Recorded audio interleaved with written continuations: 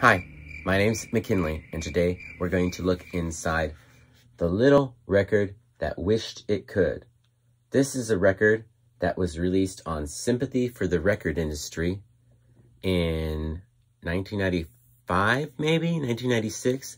It's SFTRI 45, but that doesn't mean it came out after 44 or before 46, because it took a long time to get this project together. This is a double 7-inch picture disc that is formatted like a book, specifically a little golden book. So it has the title right here. It opens up to an, I think call these title pages. So these are what are called the Sympathy flies. It has the title page, and you see it right here as you turn the page.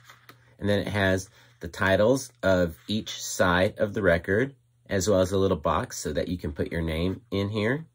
And then it says, this is an audio-visual fairy tale presented by Flies Among the Maggots. And the Flies Among the Maggots are Savage Pencil and Long Gone John. Savage Pencil did the artwork, and Long Gone John, the proprietor of Sympathy for the record industry, did the story. Now, you might know Savage Pencil because he did the artwork for the Sonic Youth Lydia Lunch Death Valley 69. I think it was a 12-inch.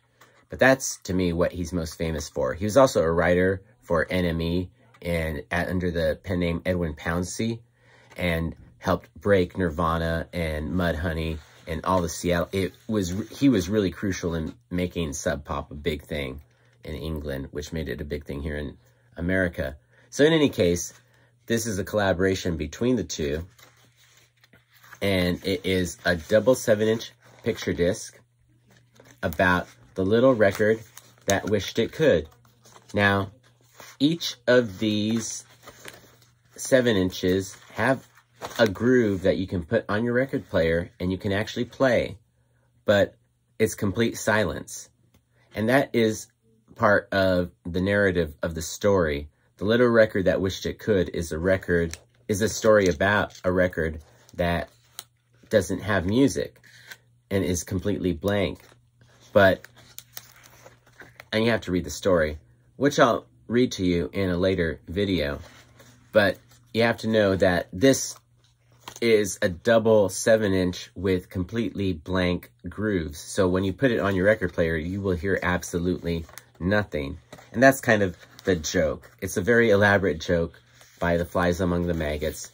It's something that you will probably hardly ever see in a record store because it was not produced in a very limited amount and was quite expensive to begin with because it's 2 picture discs with no music on it. So it's really just a story.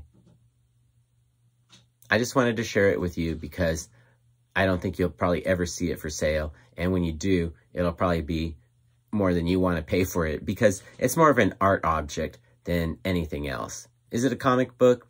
Is it a book? Is it a record? It's hard to say. It's a record, but with no music. And it's a story, a graphic novel, but told within the pages of a picture disc instead of regular pages. So tell me what you thought in the comments below. Do you think it's a record? Do you think it's a book? Is it a comic book?